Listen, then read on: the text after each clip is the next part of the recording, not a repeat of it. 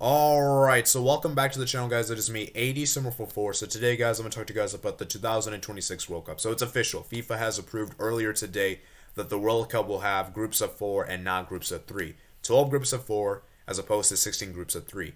And with the top 2 teams in each group advancing, with the best third-place teams advancing, 8 of the best third-place teams advancing. Now, let me tell you guys what I believe about this. I think it's a great change. I think it's a great change because you saw how much, you see how much drama there was in the final match day, and the last World Cup in particular.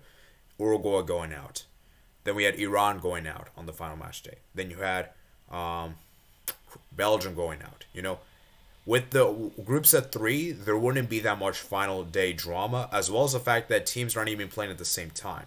You know, one team is going to have an advantage and say, "Oh, you know, we have an advantage and we get to play on the next match day." You know. And it just ruined the whole mood of the World Cup. You know, it felt like it wouldn't be that much fair and anything like that. And I just think it's a great idea from FIFA to, you know, to stop that. Now, my one concern though is that because of the fact that calendar is going to stay the same, I believe, with the same World Cup, we're going to basically have like around 8 games per day. Because I believe in the last World Cup we had like 4 games per day, which was already enough for me. And now you add in the fact that we're going to have like 6 slots.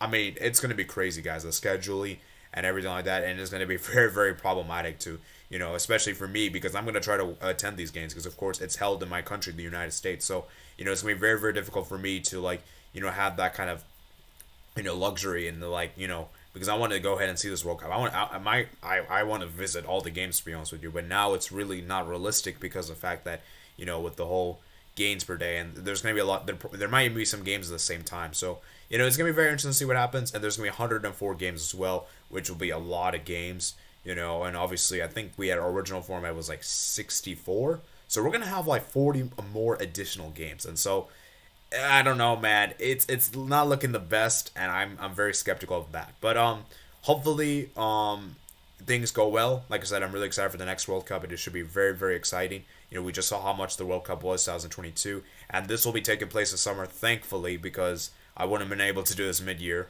Let me just say this right now, like we did in the last World Cup. So it's going to be great to have this in the summer. Enjoy the summer World Cup vibes, and yeah. So I hope you guys did enjoy this video, guys. You guys know this is a channel for international content, so I cover Copa America, I cover the Euros, AFCON, Gold Cup. Anything you name, I cover here on this channel. I'm a big international fan, and I just love international football. So stay tuned, guys. Remember, guys, to like this video, enjoy, subscribe if you're new out here, comment down below your thoughts, comment section below, and I'll see you guys later. Peace out.